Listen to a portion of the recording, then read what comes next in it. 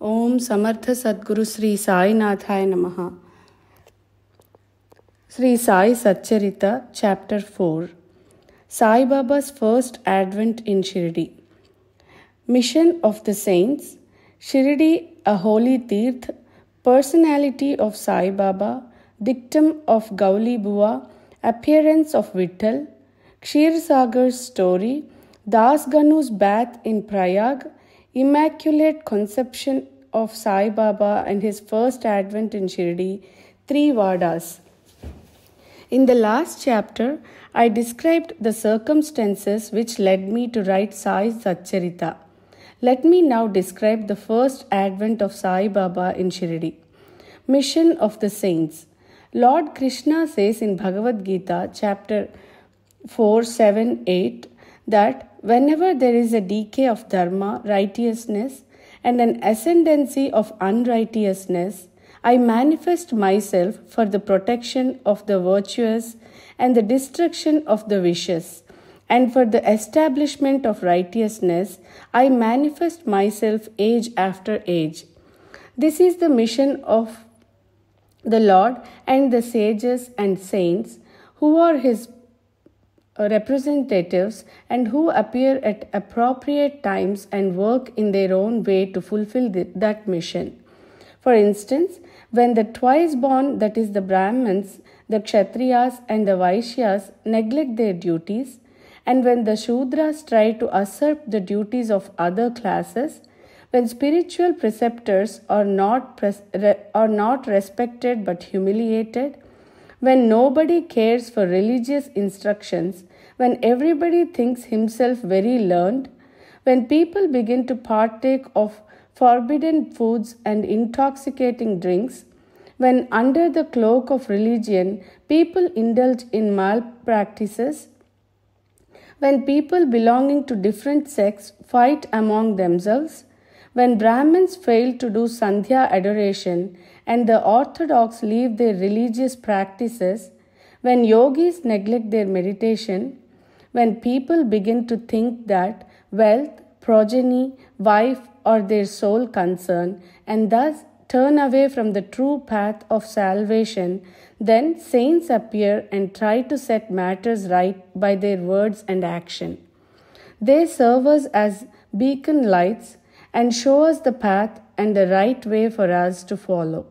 In this way, many saints viz. Nivrutti, Jnandev, Muktabai, Namdev, Gora, Gonai, Eknath, Tukaram, Narahari, Narsi Bhai, Sajan Kasai, Savata, Ramdas and various others did appear at various times to show the right path to the people, and so the present advent came as SHRI Sai Baba of Shirdi.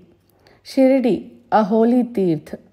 The banks of the Godavari river in the Ahmednagar district are very fortunate for they gave birth and refuge to many a saint, prominent amongst them being Jnaneshwar.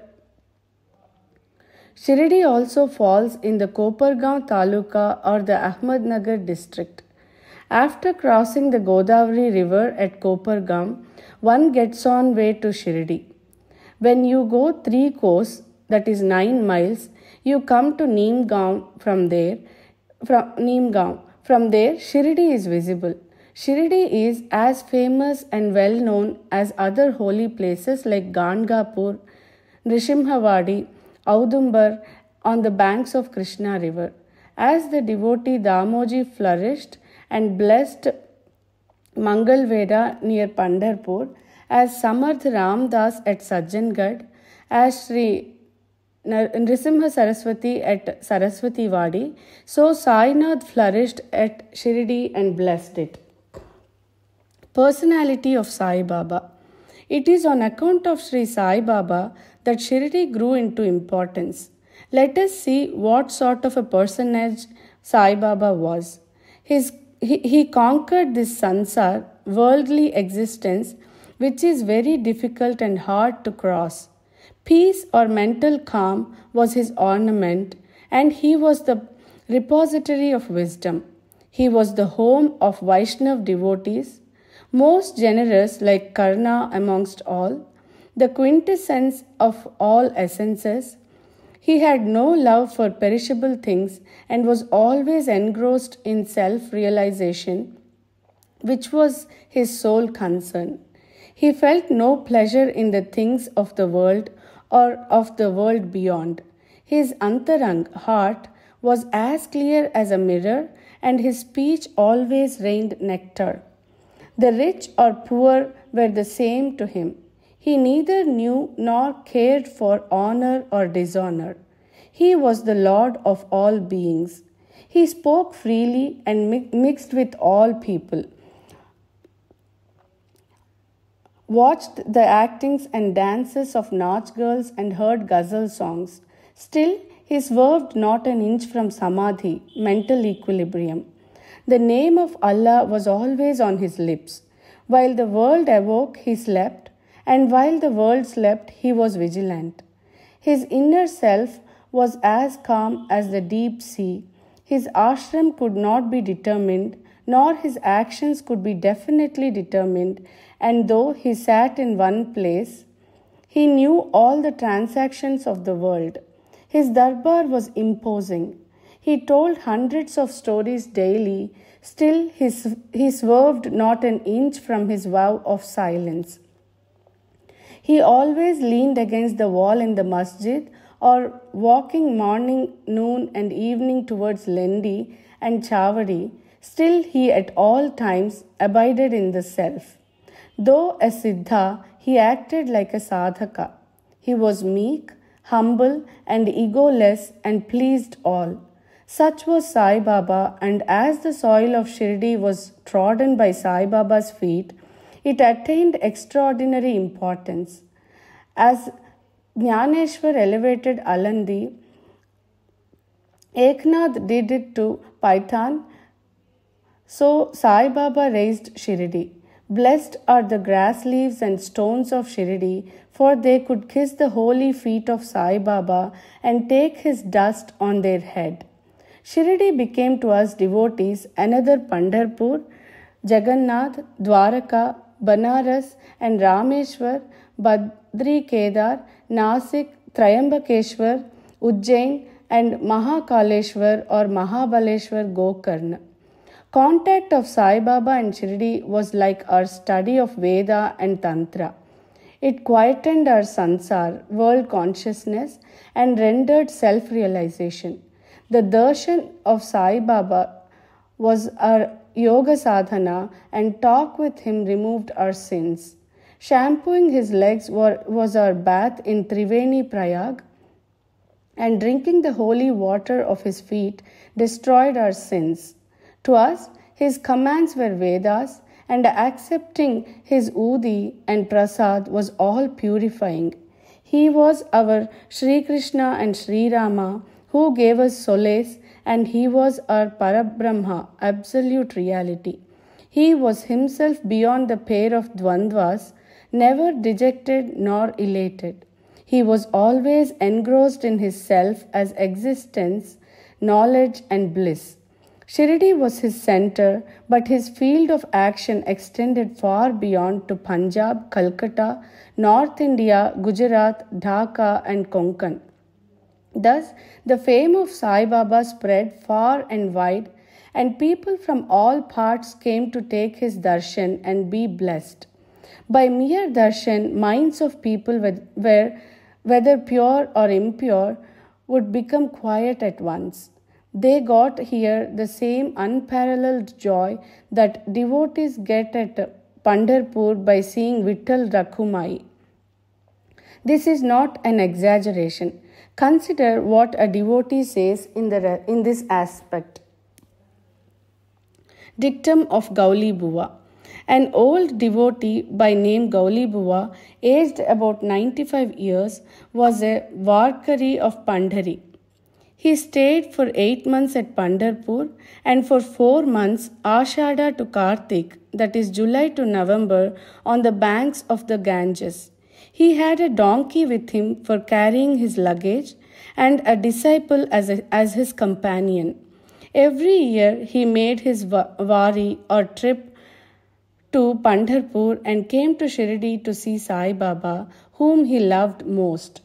He used to gaze at Baba, saying, "This is Pandharnath Vitthal incarnate, the merciful Lord of the people and helpless." This Goulibua was an old devotee of Vithoba and had made many a trip to Pandari, and he testified that Sai Baba was real Pandarinath. Vitthal himself appeared. Sai Baba was very fond of remembering and singing God's name. He always uttered Allah Malik, and his presence made others sing God's name consciously day and night for all 7 days of the week. This is called Nam Saptaha. Once he asked Das Ganu Maharaj to do the Nam Saptaha. He replied that he would do it provided he was assured that Vitthal would appear at the end of the 7th day. Then Baba, placing his hand on his chest, assured him that certainly Vitthal would appear, but for that the devotee must be earnest and devout. The Dankapuri Thakur of Dakurnath, the Pandari of Vitthal, the Dwarka of Ranchod is here. One need not go far out to see Dwarka. Will Vitthal come here from some outside place? He is here. Only when the devotee is bursting with love and devotion, Vitthal will manifest himself here.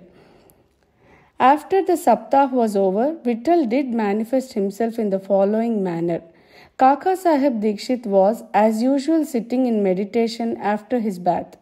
He saw Vitthal in a vision. When he went at noon for Baba's darshan, Baba asked him point blank, "Did Vitthal Patil come? Did you see him? He is a very truant fellow. Catch him firmly, otherwise he will escape if you are even a little inattentive." This happened in the morning, and at noon there was another Vitthal darshan. A hawker came there for selling 25 or 30 pictures of Vithoba. This picture exactly tallied with the figure that had appeared in Kaka Sahib's vision. On seeing this and remembering Baba's words, Kaka Sahib Dikshit was much surprised and delighted. He bought one picture of Vithoba and placed it in his shrine for worship. Vitthal Kshirsagar's story. How fond was Baba for Vitthal worship was illustrated in Vitthal Kshirsagar's story. The father of Bhagavantrao was a devotee of Vithoba and used to make varis to Pandharpur. He also had an image of Vithoba at home, which he worshipped. After his death, the son stopped everything, the vari, the worship, and Shraddha ceremony, etc. When Bhagavantrao came to Shirdi, Baba, on remembering his father, at once said, "His father was my friend, so I dragged him here. He never offered Naivedya, and so he starved Vitthal and me. So I brought him here. I shall remonstrate him now and set him to worship." Das Ganu's bath in Prayag. The Hindus think that a bath in Holy Tirth of Prayag, where the Ganga and Yamuna meet, is very meritorious, and thousands of pilgrims got there periodically to have the sacred bath there.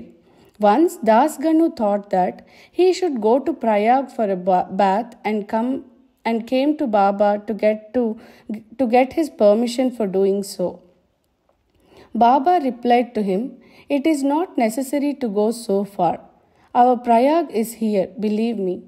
Then, wonder of wonders, when Das Ganu placed his head on Baba's feet, out flowed streams of Ganga Yamuna water from both the toes of Baba. Seeing this miracle, Das Ganu was overwhelmed with feelings of love and adoration, and tears filled my eyes. Inwardly, he felt inspired, and his speech burst forth into a song in praise of Baba and his Leelas. Immaculate Conception of Sai Baba and his first advent in Shirdi. Nobody knew the parents, birth, or birthplace of Sai Baba. Many enquiries were made, many questions were put to Baba and others regarding these, but no satisfactory answer or information has yet been obtained. Practically, we know nothing about these matters.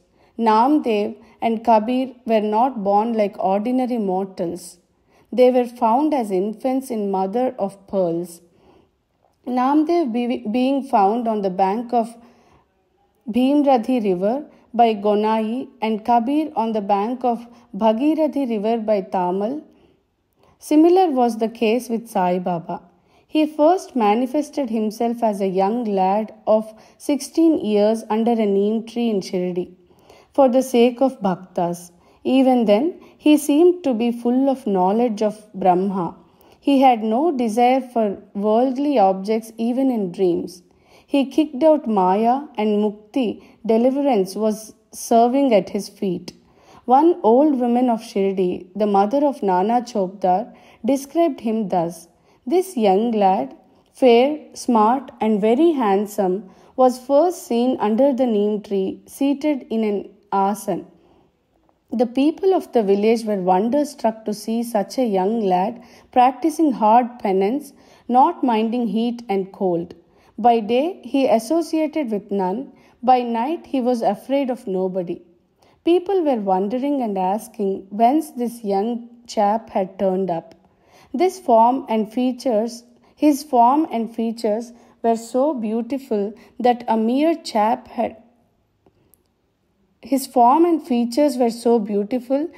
a mere look endeared him to all.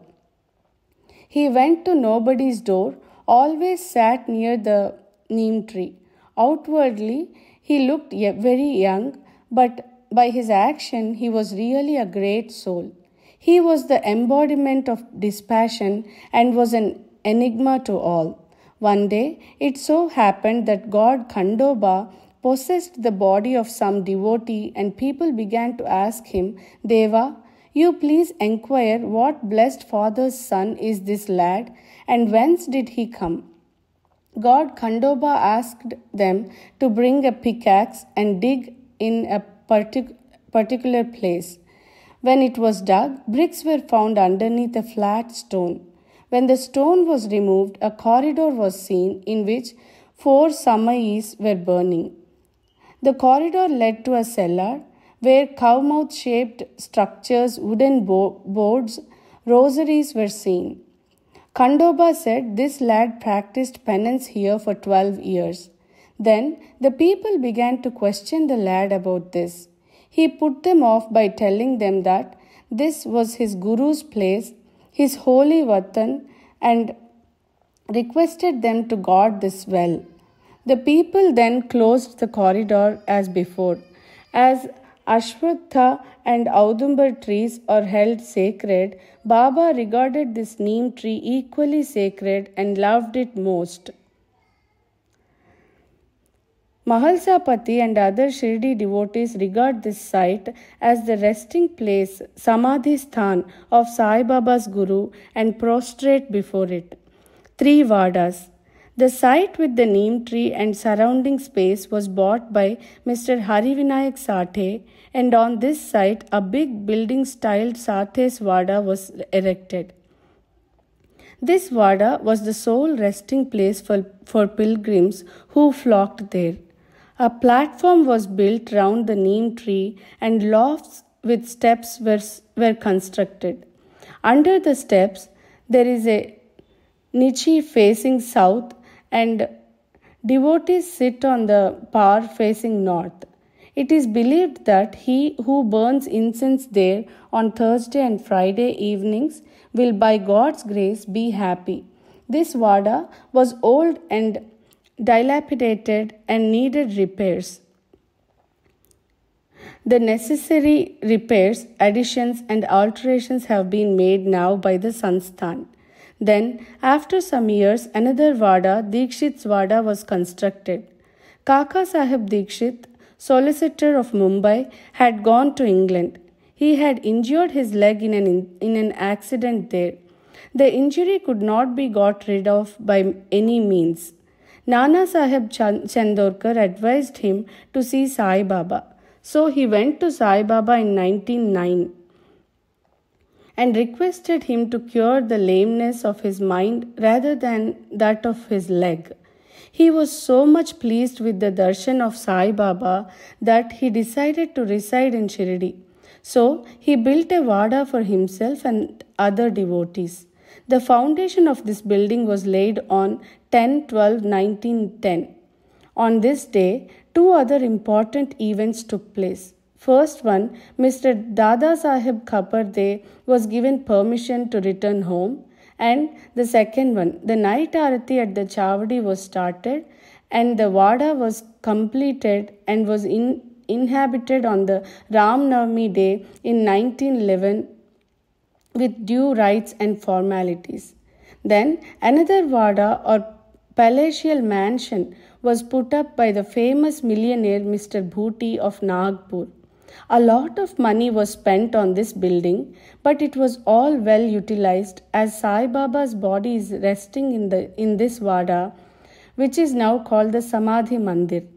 The site of this mandir formerly had a garden which was watered and looked after by Baba. 3 Vadas thus came up where there was none formerly. Of these, Sathes Vada was most useful to all in the early days.